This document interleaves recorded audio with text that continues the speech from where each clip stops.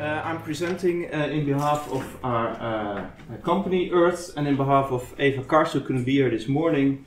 So I'm only the messenger, so don't shoot me.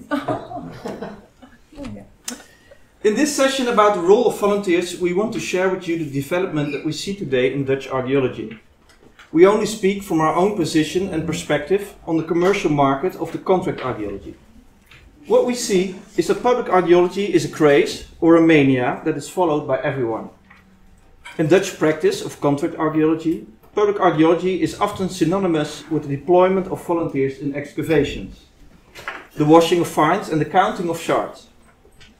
We think that this shows no respect for our profession and no respect for volunteers. We also see that archaeological companies in the Netherlands are focused on telling stories instead of carrying out scientific research. The question is, of course, what is public archaeology?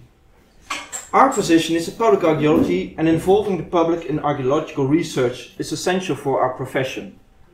Archaeology must at all times contribute to our society. Public archaeology must reflect social developments and help us to understand them. Public archaeology, however, has many different forms depending on the purpose, the audience, and who executes it. For us, public archaeology is a completely different profession that must be carried out by professionals. The form should not be leading, but should be the result of a clear vision of what one wants to achieve.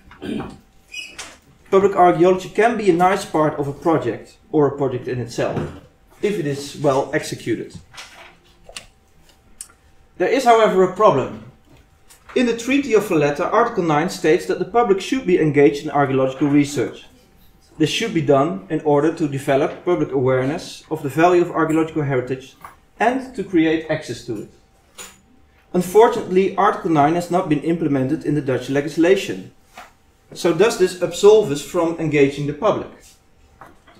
Well, I think without legal obligation there is no money in commercial contract archaeology to engage the public.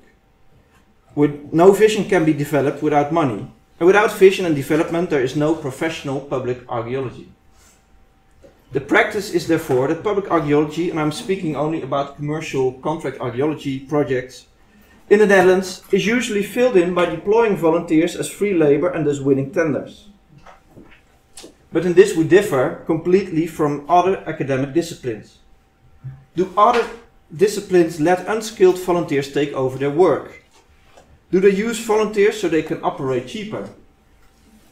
Can you walk into a hospital and volunteer as a doctor or a dentist without a license? I think the answer is clear. In Dutch commercial practice, public archaeology is carried out in such a way that it often does not have the desired result. But how could this be possible as long as there is no money and therefore no vision or clear goals? So the solution to this problem is simple. We need money. Somebody needs to pay for public archaeology. The best way to tackle this problem is through the introduction of Article 9 from the Valletta Treaty. But what if this does not happen? How do we get money then? In our view, it is important that archaeology in a broad sense contributes to society. Social benefit should be the starting point of all we do as archaeologists. Our research should have both scientific and social value. If we approach archaeology as a social study that can contribute to current social issues, there might be some possibilities. In a recent archaeological survey conducted by us in the Netherlands, part of the tender was that 5% of the contract sum should be spent on something we call in the Netherlands social return on invest. In short, it means that we had to invest part of our revenue in the local population. Normally, this demand is met by hiring local long-term unemployed or deprived young people. But in our project we have chosen to use this budget to contribute to social issues in a different way. We do this by making a documentary about our research.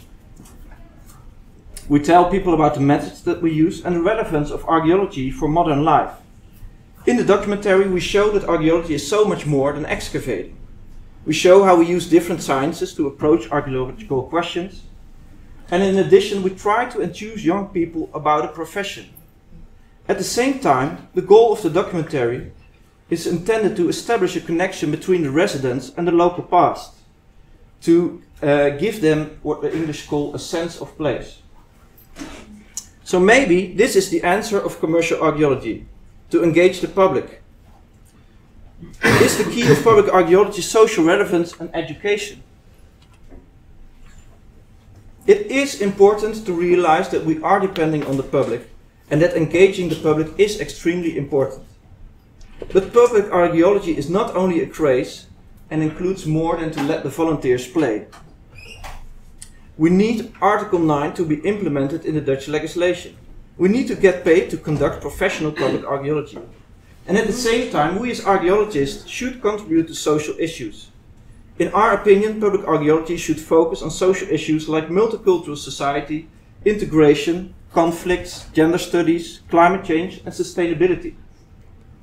We have to admit that public archaeology is a distinct discipline, and maybe it should not be carried out by archaeologists themselves. To conclude with what we started with, we believe that public archaeology is much more than to let the volunteers play archaeologists.